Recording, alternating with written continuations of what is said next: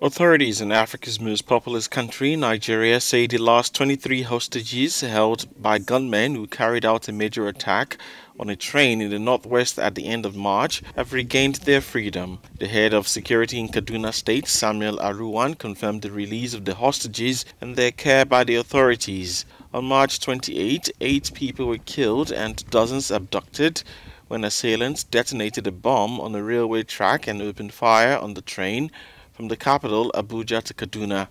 This extremely sophisticated attack against a train considered safe until then had particularly shocked Nigerians.